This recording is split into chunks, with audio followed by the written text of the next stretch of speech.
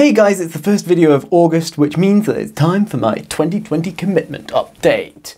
Woo! My commitments for this year, as usual, are under two headings, the first of which is creative. The first commitment under that heading is my 2-video-a-week schedule, doing Wednesdays and Saturdays, and doing more advanced planning and more monthly series involved. Monthly series kind of went out the window a bit. I've still got some going, but advanced planning, however, has been a bit more successful.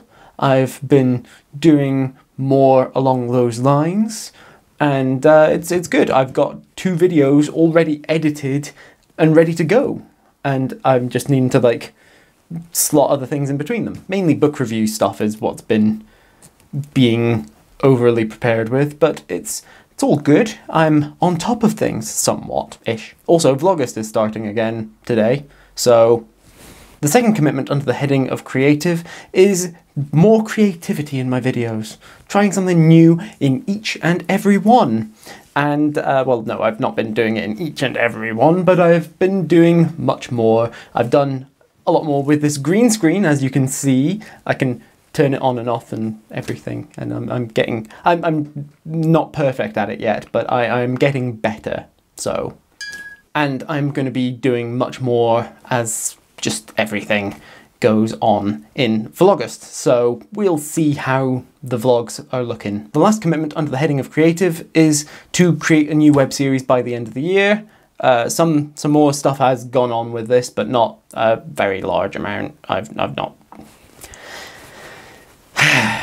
I need to really sit down and work out a lot more of that, and maybe I'll get some time to do that during Vlogust, but we'll see. You'll see. You will see.